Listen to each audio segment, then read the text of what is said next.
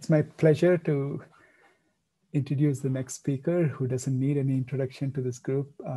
She's a co-conspirator with me to organize this summer colloquium, and it's been an absolute pleasure to work with you, Judith, to organize this.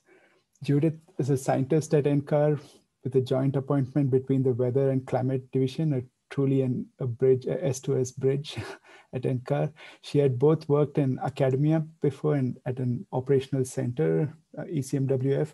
Her interests lie in diagnosing and representing both systematic and random model errors. She has worked across the scales from developing stochastic microphysics schemes to studying the response to an external forcing in the presence of subgrid scale variability. She's the co-chair of the working group on probability, dynamics, and ensemble forecasting, PDEF, under the World Weather Research Program. She's most known for her work in developing stochastic parameterization schemes, and most proud of truly understanding the concept of noise-induced drift in complex Earth system prediction systems. Thanks, Judith. And Judith will talk about S2S prediction and uncertainty. Thank you very much for the introduction. And I have to give this back to you. Anytime you want a summer school organized, I will do this if Anish is part of the team.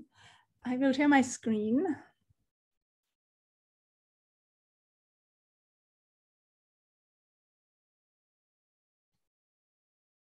Okay. I will talk about S2S predictability and uncertainty, and rather sort of giving a history of the field. I thought, since I have sort of the last lecture slot of the week, I'm going to review a little bit what we heard this week, and I give you sort of my perspective on what's being discussed. So this is sort of this schematic about forecast skill as function of lead time. And we've heard about predictability from initial conditions, teleconnection patterns. And what I wanted to point out is that Sergey made this point, sort of that y-axis is not well defined. It says excellent, and here it says fair, and here it says poor. But this is not a quantitative measure of skill. I think it is sort of weighted by what you're interested in. And so what you're interested in on subseasonal timescales is maybe poor, and on seasonal fair. And so I wanted to talk a bit more about the quantification of this. So I thought I'd first share some thoughts on model error, some thoughts on predictability, and then some thoughts on the physical sources of predictability. And Anish, I would ask you, give me a strict 5-minute warning, please. Okay. If you think of it. So on short time scales, and I'm thinking here in numerical weather prediction system, where the skill comes from the initialization, the system is mostly dominated by random model errors. And so when we run then ensemble prediction systems, we know that there is sensitivity to the initial conditions. And so we don't run a single one, but we need to have an ensemble. This is the talk that Joe gave. And what we really want to do in numerical weather prediction is we want that the spread, that is the variance between the different ensemble members at any given forecast lead time, is the same as the RMS error of the ensemble mean. And this way we can use the spread as the uncertainty forecast of the ensemble mean. So if the ensemble mean error is really large and the spread is very large, then we can look at the spread and say, okay, this is a very unpredictable forecast. But our ensemble said it would be unpredictable. Whereas if the spread is really small, we would expect that the error is small. If this is the case, we call it a perfectly reliable ensemble systems. And ensemble systems tend to be underdispersive. It has gotten a lot better, but they're still underdispersive near the surface. And so this is why we use stochastic parameterization schemes in numerical weather prediction. Because what they do is they widen this ensemble spread. You have a reliable ensemble system. If you then compute the skill, you have a more skillful ensemble prediction system. And so this really addresses the random component of model error. So what you're really doing is, in this context, is you're increasing the variability by adding stochastic parameterizations. So this is sort of the first thing what we would expect if you include random numbers. This slide is a comment sort of in response to the debate yesterday afternoon between Antje and Magdalena. And it also pertains to Anish's introduction of the Lorentz system and sensitivity to initial perturbations. So while there are many different stochastic parameterization schemes, and some of the discussion yesterday was about, should we perturb the parameters in the bulk parameterizations, because we often know that those are not well constrained, or should we add some sometimes called ad hoc parameterization schemes like SPPT, the stochastic parameter perturbations that Anish talked about, or there's SCEPS, which is the kinetic energy backscatter scheme, which are sort of added on top to represent all the missing processes and all the lack of upscale error growth from the past. Or should we go with something more physically representative? And the point I'm trying to make here, I think that these ad hoc schemes work so well, and that stochastic parameterization schemes work at all, is that where the error grows is really determined by the system and not by the particular stochastic parameterization scheme. So I'm showing here forecasts over CONUS. I think this is brightness, temperature, and I'm showing this is done with WRF, a weather model developed here. These are different lead times. It's 36 to 48 hours. So this is short-time weather prediction, not S2S. And on the top is the impact of having stochastic parameter perturbations to the microphysics scheme. And on the bottom, we're perturbing the soil state over one particular grid box in Washington state. So this is the Northwest here in this map. And what we see is that the amplitude, and what we see is the difference between two ensemble members with those perturbations. And so what we're seeing is that the pattern where those two trajectories spread is really very similar. There might be some differences in the amplitude, but we see for this particular case, it's a particular summer initialization. After 48 hours, your difference in these two trajectories is really that whether or not you have convection over the southeast of the United States. And it really didn't matter how exactly we were perturbing the system, because the error would grow in the convectively unstable regions. And so I think this is the true reason why sometimes the details of the stochastic parameterizations don't matter, because it's the flow who organizes the error growth.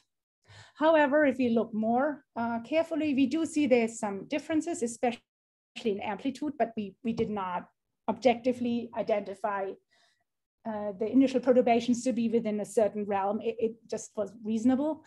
And so these are, so to the extent that those are different stochastic parameterization schemes or different model error schemes introduce different error growth. I also wanted to say there is skill from the mean. And so here on the left side, I'm showing a hypothetical forecast distribution for a particular lead time, doesn't matter, and then the climatological distribution. And so the difference, and so these have the same spread or the same variance, and we thinking of this as an ensemble. And so on the left side, on the right side is the climatological distribution. And so if we look at this difference, that gives us the forecast skill. So the predictive skill comes from the difference of the ensemble mean forecast to the climatological mean. However, there's a different source of forecast skill, and it comes from the spread. So even if the mean and the climatological mean are the same and they have different spread, there is skill in this forecast. So if you think that you have a forecast and it's 5 degrees C over Germany, and your climatological distribution is plus minus 10 C, then you're not sure if the precipitation on the roads will freeze and you have ice and accidents. or not. However, if you can trust your forecast and your forecast says, yeah, it's going to be 5 degrees C, but the forecast spread is only 2 degrees, then you can exclude that the water on the roads will freeze and you have ice. And that is a very, very societally relevant forecast. So the skill can come from the ensemble mean, but there can also be skill in the spread. So I was now talking a little bit about the shorter timescales here, these ones. And now I want to move sort of to systematic model errors on the long timescale. So we know that if you have stochastic parameterizations, and here stochastic parameterizations are really a way of representing unrepresented small scale fluctuation processes. So these S2S models are typically run at horizontal resolutions of 1 degree. I'm talking about things that are smaller than 1 degree, mesoscale systems, high impact weather, small scale true atmospheric variability that is not represented. And so if you have this, you can really change the distribution of a system. So on the left side, we have a potential well. And so if you don't have noise there, it might sort of get stuck in that left minimum. And then as you add noise, the system will have a higher variance and it can reach phase space states that it couldn't reach before. And if you then look at the bottom, you see that that not only the variance of these distributions are changed, but also the mean. And so stochastic parameterizations or neglecting varying subgrid scales can lead to an increase in the ensemble spread, but they also have the potential to reduce systematic model errors. And the second one is very important on climatic timescales, but I also want to make the case that also on the S2S timescale. And this is really something that has not been fully explored. So Joe made this comment that fluctuation small scales can lead to a stabilization of the system. And I thought I'd give you an example to this. This is an example for El Nino, but it's a way to understand noise-induced drift. So here I'm showing the Nino 3.4 index, the spectrum of it. So we have frequencies against power, and on the left side for a control climate simulation here with CSM, it's an older version. And on the right side, it's exactly the same simulation, but we added a stochastic parameterization. And what you can see is that it was damping these erroneous peak in the El Nino band. We then went to a very simple model. This is the model of a two-dimensional damped harmonic oscillator forced by additive noise, which is given here on the right side. So it only has two parameters. It has here a damping term, and then it has a frequency. And this is just sort of a realization to picture what's going on. We then asked, there's two things you can do. You can perturb the frequency of this oscillator. So this is the equivalent of having a pendulum and then randomly changing the string. Or you can change the damping of this, and it needs to be state dependent. So we could imagine that the viscosity of the environment is different in the left and the right area where the pendulum swings through. Maybe it swings into water or honey, or it could just be warmer air. And so what you then can do is you can analytically show, and I'm not showing this here, that perturbing the frequency results in a decreased memory, which is equivalent to a widening of the spectrum and no change in variance, whereas perturbing the damping right results in an increased memory, which is equivalent to narrowing the spectrum and an increased variance. And so on the right side now, we can see, we can think of this as the unperturbed system, the uncontrolled simulation in Nino 3.4, and that the stochastic parameterizations were acting as if they were perturbing the frequency of this oscillator. And that led to the reduction or the dampening stabilization of the system, leading to a spectrum that's wider and not as peaked. And if we think of this really in physical terms, that makes sense. We're having these stochastic perturbations to the wind and to convection. And so what they really do is they decouple the atmospheric from the oceanic system, and a randomization of the frequency space, and that acts as a damping. And you can show this analytically. So this is just an example how unresolved small scale atmospheric processes can impact systematic model errors. And it is one example, the stochastic community would say we have a noise-induced drift, which acts as a damping and stabilizes the system. Interesting stuff goes on if we have representation of, if we have stochastic parameterizations in climate models. And very often the effect is similar as increasing resolution. And here is just an example. It's already 10 years old, but you can see that stochastic parameterization very often improve regime behavior, and in particular blocking. And this is often linked to a bias in the Z500 field, which tends to be, so the flow tends to be too zonal. And as soon as the stochastic parameterization break up that zonality of the flow, the system is really able to model blocking better. And especially for blocking, the effects are often very similar to increasing resolution. So, now I talked about the longer timescales and systematic model error, and now the S2S timescale here in the middle. I want to make the point it really is affected by both random and systematic model errors. And the comment I wanted to make is Yaga showed us skill scores of CSM, and she didn't compare directly to ECMWF, but on the subseasonal S2S timescale, the skill of CSM2 is really similar to ECMWF for at least for 2 meter temperature. And I personally think that the reason for this is that ECMWF is absolutely leading when it comes to to medium range forecasts, because they have fantastic initializations. But on the S2S timescale, the value of the initialization, especially the atmospheric initialization, is starting to get forgotten. And what plays more of a role is the systematic model errors. And if you come from a climate model, you're making sure that your biases are as small as possible, that your teleconnection patterns are right, and that your variance is correct. And I think this is why we capture these modes of variability well in a climate model.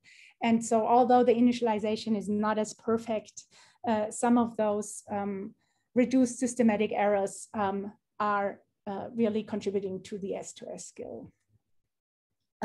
However, there's still lots of model error. It can be shown that biases from fast physics often develop in the first days to weeks. So many climate biases really can be analyzed on very short timescales. And one evidence for this is that S2S verification is still done on anomalies, not full fields. If we would do S2S verification on full fields, the skill would be a lot less and probably negative as in comparison to anomalies.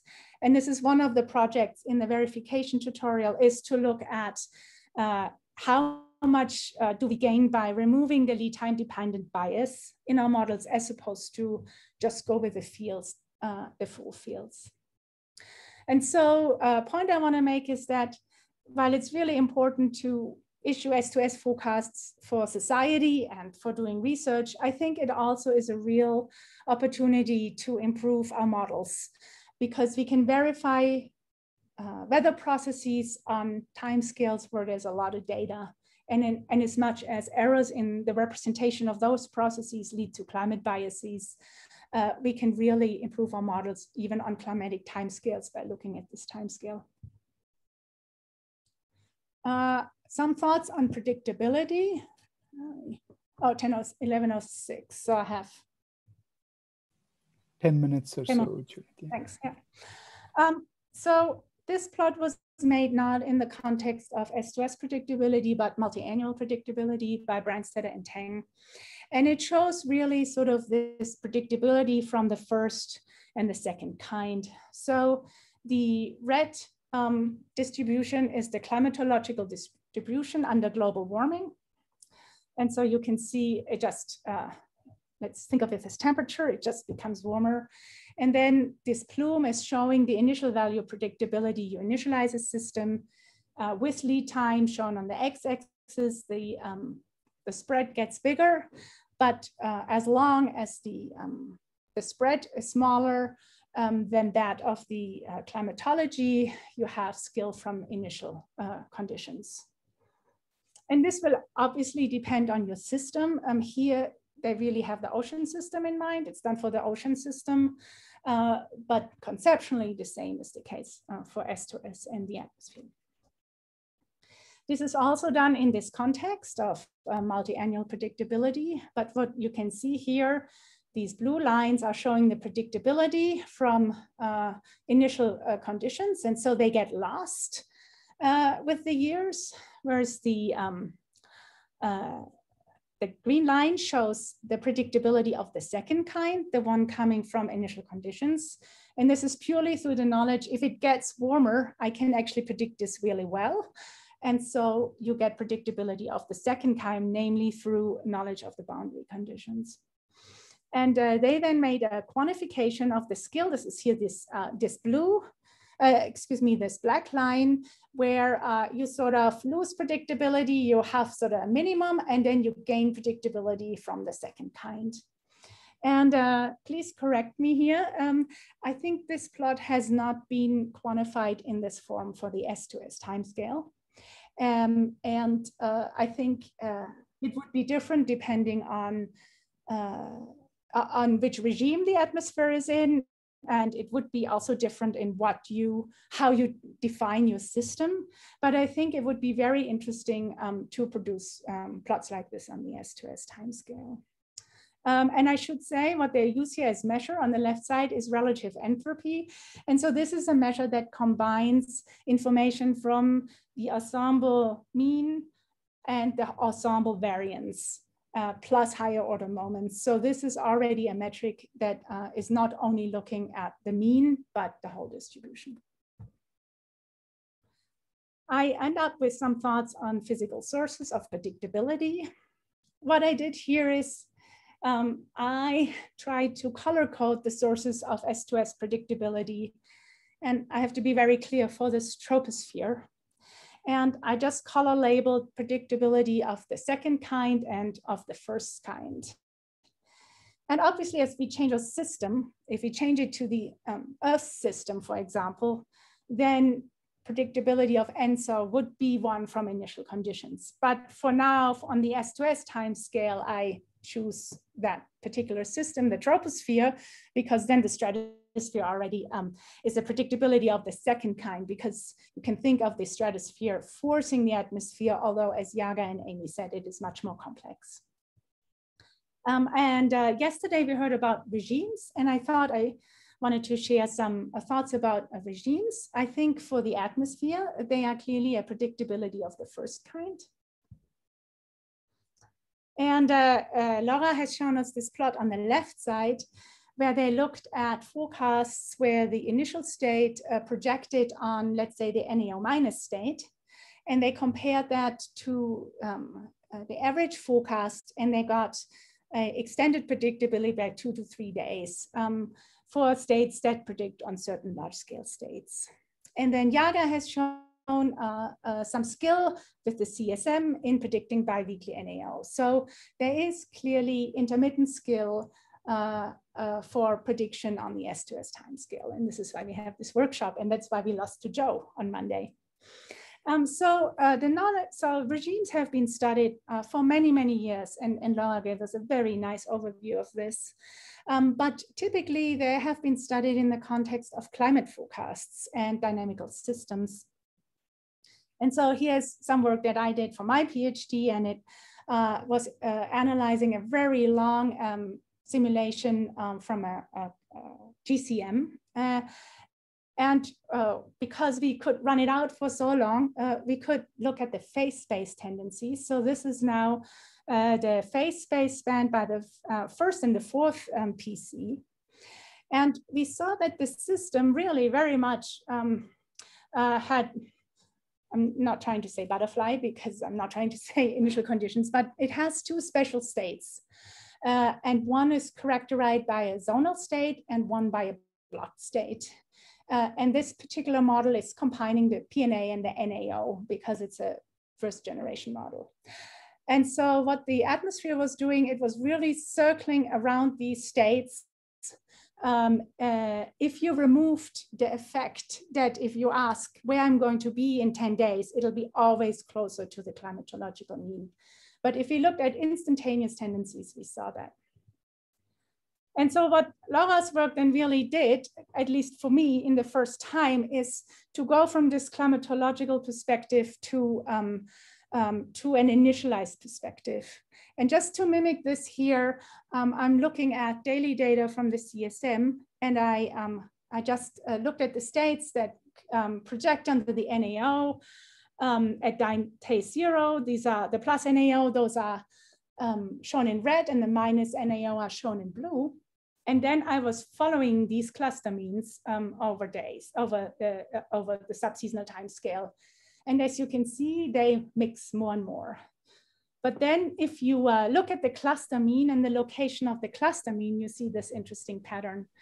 And so you see that on average, if you ask where am I 1 day later, 2 days later, 3 days later, these cloud of initial states, you will collapse to the climatological mean, which is here the 0 point. However, this climatological forecast it's not just per system, it not just gets closer and closer, but it swirls here around in some rather interesting fashion. And this is this regime predictability that Laura also showed in her phase-space spaces based on the ESMWF forecasts. Where when you're here, 5 minutes. Thank you so much. Yeah, I'm done. So if you then look at one-dimensional projections, you see this emergence of the signal on the S2S timescale. And this is related to regime predictability and the fact that for these certain large-scale patterns, the atmosphere is evolving on a low-dimensional manifold as opposed to as chaotic as in general. That's my summary. I think on the S2S timescale, both systematic and random model error play a role. I talked a little bit about predictability of the first and second kind, and it's not fully quantified in the S2S timescale.